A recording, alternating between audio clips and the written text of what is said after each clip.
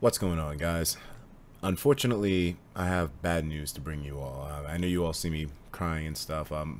This is just coming straight from the heart right now. I probably won't even watch this video after I upload it, but right now my heart is kind of like swelling up, and I have to kind of just get this out there. So, Chris Taylor, the kid who, well, not really a kid. I kept saying kid in the video, but the guy who, 21-year-old, he was suffering from terminal cancer, and his last wish was to play Smash Ultimate.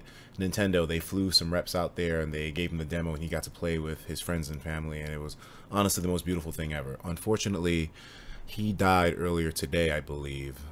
He had actually stopped taking the medicine that the doctors had given him, so it was sort of expected. But you know, in the video, it's kind of funny how I said hopefully he'll remember this experience for years to come, when only a few days after, unfortunately, he succumbed to his sickness. So yeah, it's a very sad thing, and I just wanted to make this because as a follow-up to the video itself, a lot of people were touched by that amazing story. So to provide closure to it, in a sense, like this soon afterward, I knew I just had to make a video or something to just give a formal close to it. It's so beautiful what Nintendo did, and honest to God, like, it just thinking about the way that it all came together. You guys at Nintendo, you all have some beautiful souls, man, and thank you so much for making something like this happen.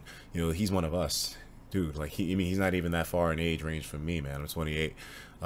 He could have easily been one of us, and unfortunately, it's just how it happens. And it's sad that this is still something that, you know, can go down, like somebody at that age dying from a condition that's so horrible. But I mean, you know, just really want to say a rest in peace to Chris Taylor, and a massive thank you to Nintendo. Like, all of my thanks, all of my love goes to Nintendo for legitimately making this happen, and so quickly too, to whereas his condition was so horrible, far more horrible than I thought it was.